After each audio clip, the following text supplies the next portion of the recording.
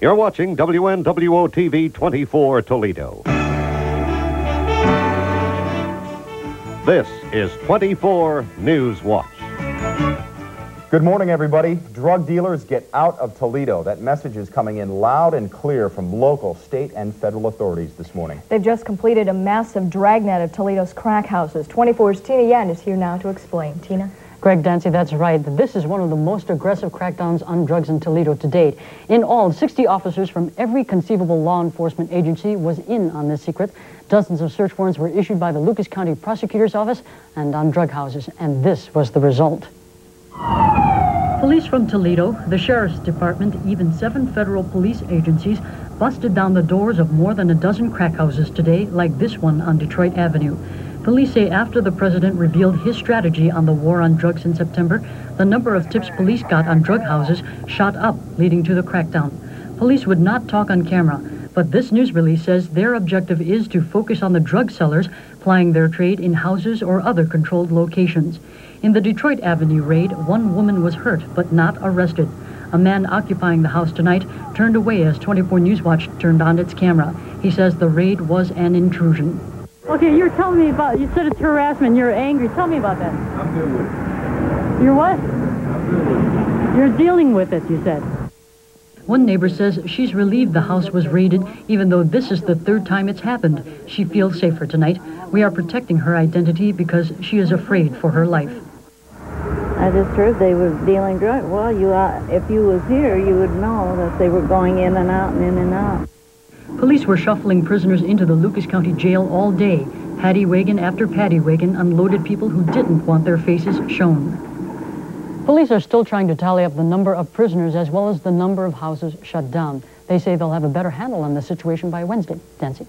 Tina, it looks like a big dragnet, but did it actually make a dent in Toledo's drug traffic at all? Well, the police won't talk, as we said, but the Lucas County prosecutor, Anthony Pisa, says definitely. Now, if you recall last year, he said there are about 100 crack houses.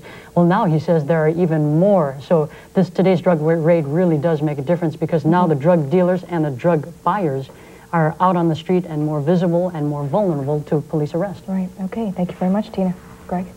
Nancy, a Toledo man could face several years in prison, could face several years behind bars on drug charges. 22-year-old Scott Allen Dussault says, yes, he's guilty of receiving illegal steroids. Dussault appearing in U.S. District Court on Monday. He is accused of getting steroids that were smuggled into the U.S.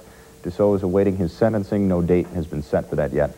By this time next week, a Toledo fugitive will be back on Ohio soil, ready to face charges of firebombing 2 local abortion clinics. Officials say Marjorie Reed of East Toledo will be extradited from New Jersey and should be home soon.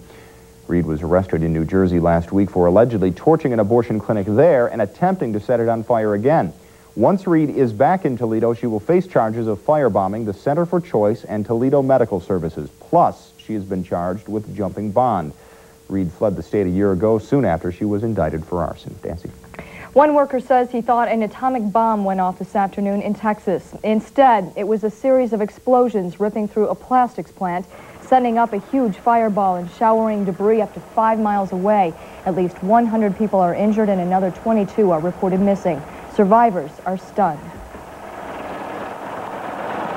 A big blast blew 3 of us through the door, and we just kept on running until we got out of the plant. About 900 people work at the Phillips Petroleum Plastics plant near Houston. The blast blew out windows and buckled ceilings at an elementary school about a mile away from the plant. The 700 students were evacuated along with several nearby residents. This would have been a miserable day to drive to work in San Francisco, even under the best conditions. So you can imagine how bad the situation was in the Bay Area this morning when commuters were met with fog, wind, and rain, not to mention the traffic tie-ups. This was the first morning rush hour since last week's earthquake, and many major freeways and bridges are closed. Some folks left 2 hours early in hopes of beating the traffic jams. Meanwhile, 2 more bodies were found today, bringing the total confirmed number of dead to 61. That number could go higher. Dozens of people are still missing. But there is encouraging news about one of the quake survivors. Doctors say 57-year-old Buck Helm is doing better, and he could be in the clear in a day or 2. Helm was trapped for 4 days beneath the rubble of that collapsed freeway in Oakland. The freeway, I-880, is the subject of a congressional investigation into why it collapsed. The highway did not have reinforcements, and the investigating engineer says roads and bridges across the nation immediately need the extra support I-880 did not have. If we look at the east and central United States, where these magnitude earthquakes are a reasonable expectation within the next 30 years, we are not prepared. Tonight, a congressional committee approved a $2.85 billion earthquake aid package for the San Francisco area. But today, insurance adjusters announced their final price tag on the quake's damage, $7.1 billion. Greg? After getting off to a late start, the Space Shuttle Atlantis had to make an early landing today. Heavy fog, unusual in the California desert, hung over Edwards Air Force Base this morning. Then NASA was told strong winds were expected by the time of the scheduled landing, and so they had to get the shuttle down in the short time between the fog and the wind. Went off without a hitch. Another picture-perfect landing for the Atlantis, which touched down about 90 minutes sooner than scheduled. Federal investigators say it'll probably be a couple of more days until they know if drugs or alcohol played a part in a two-train collision over the weekend. That's when test results taken from crew members will be back. Final repairs to the lines are being made today in Upper Sandusky. Meantime, people living around the accident zone were checking to see if the derailed cars left anything standing. 2 crew members injured in the wreck remain in stable condition this morning, contaminated by 500 gallons of spilled diesel fuel oil. That will also be moved in coming days, the soil that has been contaminated, that is. First reaction from CSX, one of the train owners, is that the Amtrak passenger train failed to yield the right-of-way. Nancy. The new president of Iran says his country is willing to help free 18 Western hostages held in Lebanon. But there is a catch. President Rafsanjani says Iran will help only if the U.S. will release several $billion in frozen Iranian assets that have been held since the 1979 revolution. The White House says the U.S. will not make deals for hostages. More evidence tonight that the communist bloc is crumbling. Today, the government of Hungary declared that nation a republic, which is a rejection of the communist rule in Hungary since 1956. But unlike the 1956 revolt that was crushed by the Soviet Union, today's action was met only by church bells ringing throughout the country. Hungary's government is in the process of becoming a democracy. Free elections are expected to be held sometime next year. There's still much more news and information to come on 24 News Watch when we come back. Our continuing series of profiles of candidates for Toledo City Council. And the debate over a landfill for nuclear waste continues. Those stories and much more when we come back.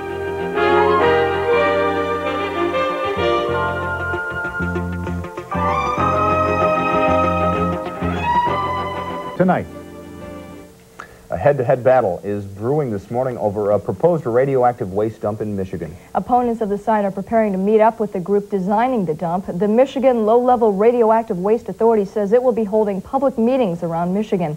The one closest to the Toledo area will be held this Saturday at Blissfield Middle School from 10 until 5. A spokesperson with the authority says the meeting will help clear the air between the two sides. 3 weeks ago, folks in Riga Township and 2 other communities in Michigan found out that they could be home to the dump. It will be used to store waste from hospitals and nuclear power plants.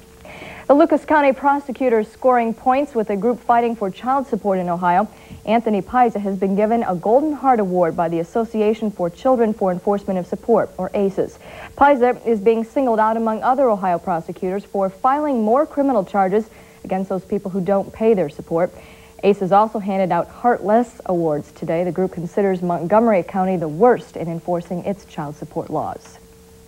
But tonight we continue our series of special political profiles on the men and women running for Toledo Mayor and City Council. This is Dan Robbins' first try for political office in Toledo, but he's confident he has a lot to offer.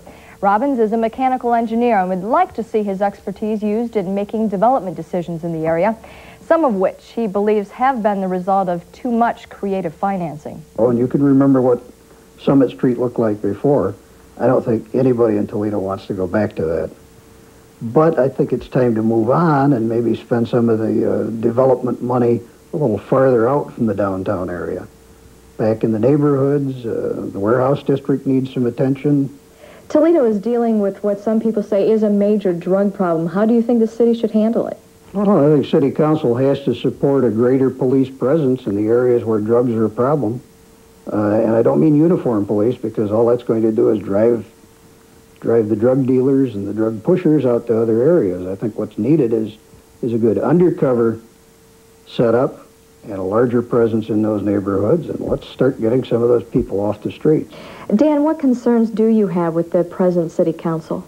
The people that are going around saying, and I'm talking about Democratic candidates right now, going around saying, we need a change in city council. The Democratic Party of Lucas County has controlled the Toledo City Council for 20 of the 22 past years. If we need a change, I think that's where we need to start. Here's another member of the GOP, a candidate who is making her first run at a public office. If and when she is elected, she aims to solve two of Toledo's big problems with one solution. What my top priority will be is to work on changing the image of the city to sell and market Toledo. And the end result of that will be bringing jobs to the city. If a young, fresh face is what Toledo needs on city council, then this should be Paula Pennypacker's year. At age 31, she is the youngest candidate on the ballot. Some of your critics charge that you're too young and too inexperienced to be on council. How do you answer them? I am young. It makes sense for me to get started in politics at this young age because it's very time-consuming. You need a tremendous amount of energy. So quite frankly, I look at that as being a plus. Pennypacker and her husband run a video production business out of their old West End home. She also makes fitness videos for an anti-drug program sponsored by the U.S. Marines. Pennypacker is a rarity in Toledo politics, a media-wise candidate who's not afraid to use her looks to win votes. One observer has even labeled her the glamour candidate. I never thought of myself as glamorous. In fact, quite the opposite. In high school, I thought of myself rather as an ugly duckling, and so I find that amusing. But for those who do find me glamorous, I would like them to know that I have brains as well. Tomorrow, we'll meet council candidates Russ Wozniak and Cal Hinkleman. In tonight's 24 News Business Report, this is day one of a one-week vacation for thousands of Toledo Jeep workers. Both the Cherokee and Grand Wagoneer plants are idle this week due to a backup of dealer inventory. Jeep union officials tell us they expect to be back on the job again in a week. The stock market started the week with a stumble. The Dow Jones Industrial Average dropping about 26 points today. Trading was moderate. Paul Kisk is in here next with your 5-day weather forecast. And a tiny creature is causing some big problems for Toledo water officials. We'll be right back.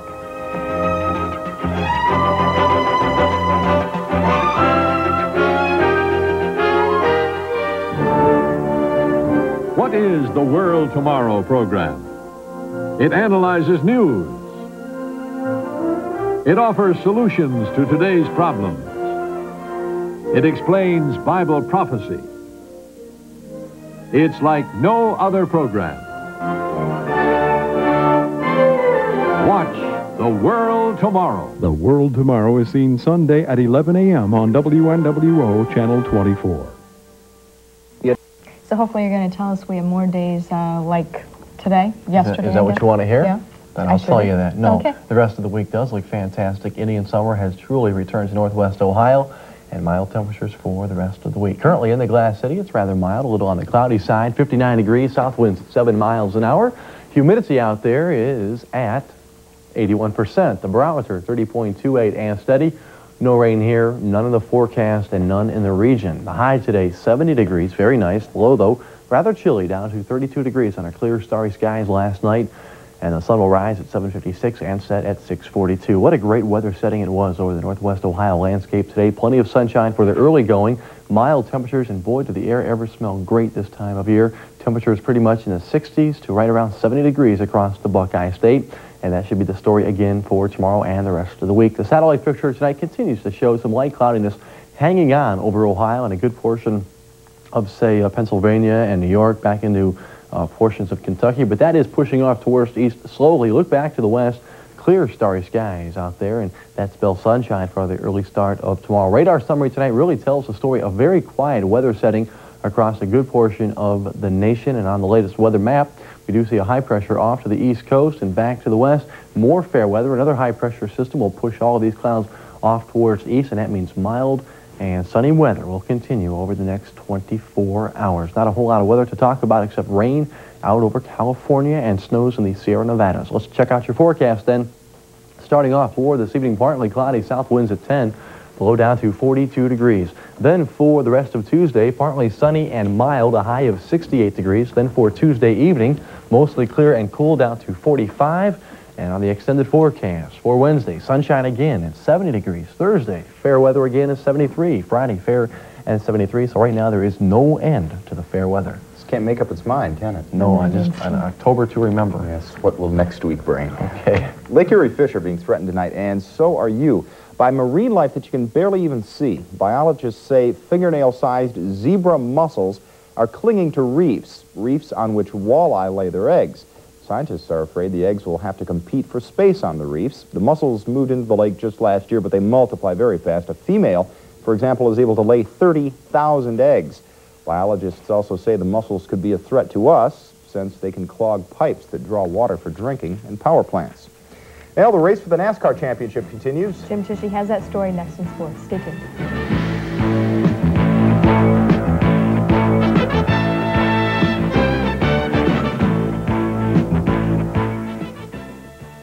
It was Barry's night with the kids. I was prepared for a mess, even a minor disaster. But this night was different. The quiet made me uneasy, and what awaited in the kitchen stopped me dead in my tracks. Hey, look, we baked you a pie! A Mrs. Smith's pie. Imagine a luscious, golden, fruity pie for no reason. Could this really be my goofy family? And if not, would they stay? They won't be expecting it, but they're gonna love it. Mrs. Smith's Pies. Surprise someone tonight. Look who's awake. How's my great-grandson? Oh, no. Grandpa, come here. I didn't mean to make him cry. His diaper again. Oh, everything's soaked. If diaper padding doesn't absorb fast enough, it can leak. Only Love's has Leak Guard, a cup in the padding that helps catch wetness before it can leak, placed up front for boys, in the middle for girls. So nothing's better on leaks than Love's. Doesn't that feel good? Is everything okay this morning? Dry as can be. These blue things are working. Breakfast in bed. Spoiling them already. Nothing's too good for my great-grandson. Look, juicy juice from Libby's is 100% real fruit juice. Other drinks are only 10% fruit juice. Kinda makes you wonder, what's the other 90%? Juicy juice is a juicier juice.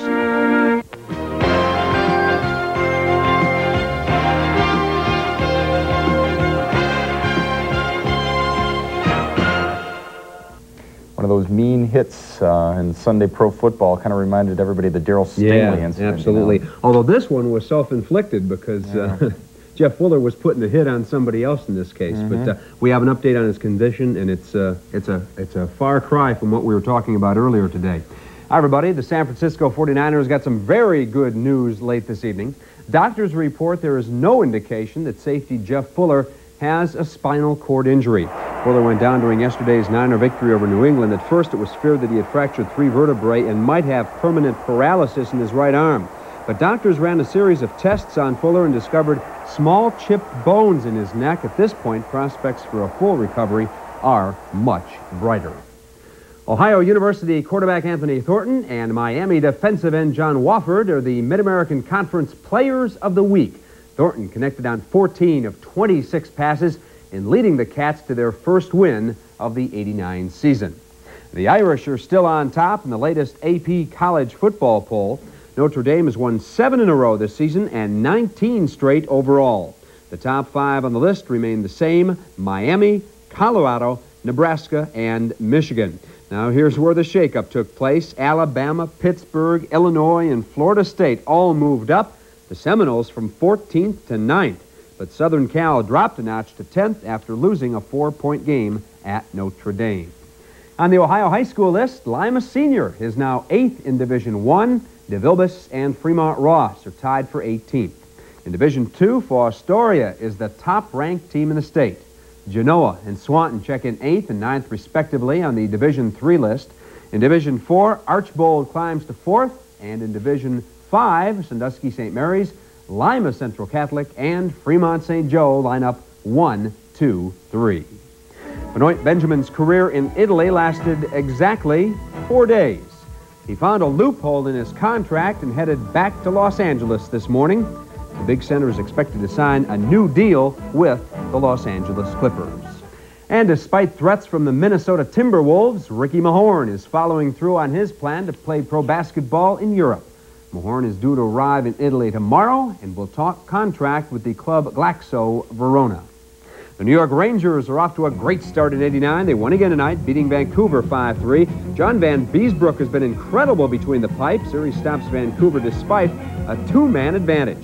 Let's move to the third period with New York in front 3-1. John Ogrodnik picks up his 7th goal of the year with a low drive to the far corner.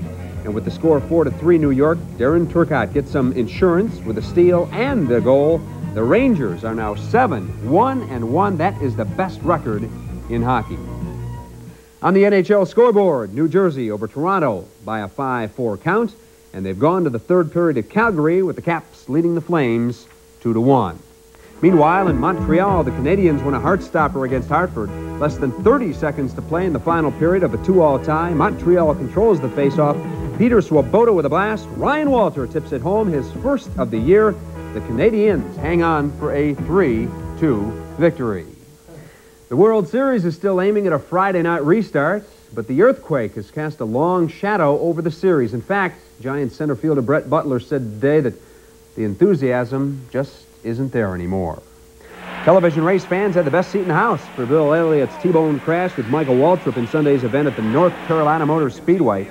But the crash that meant the most involved the championship contender Dale Earnhardt. His back end was rearranged by Sterling Marlin, and some lengthy pit work resulted in a 20th place finish. The victory went to Mark Martin, his first in Winston Cup competition. That ended 7 years of frustration for the Batesville, Arkansas driver. So, with just 2 races left on the Winston Cup schedule, Rusty Wallace has opened up a 109-point lead over Dale Earnhardt. And Earnhardt better not look back because Mark Martin is gaining on him. The number 3 man only 19 points behind. Waltrip and Elliott complete the top 5. And finally, the Cleveland Browns and the Chicago Bears, teams with great traditions, met in our Monday night football game. Both clubs trying to snap a 2-game losing streak. And there you see the final score from Cleveland Stadium. And that's it for the late look at sports, Greg. So some of the enthusiasm might not be back in the World Series. It's got to be tough for those guys living out there and trying to come back, not knowing when they're going to play, for one thing. Well, you know, one thing I was thinking about, though, earlier today, they may be excited, but let's face it, they really can't come out and say, yeah, we're gung-ho to get back on the playing field while people are still digging out loved ones. So I think they're kind of caught in between. Yeah. They don't want to make it appear as if, but let's face it, there's a lot of money, a lot of prestige, a lot of pride involved. It still is the World Series. These guys want to get back on the field when you read the bottom line. Okay, we'll see you on Friday, I guess. Yeah. We'll be right back. Stay tuned. This Halloween, discover the truth behind the man, the myth, the legend of Dracula. Live from Transylvania.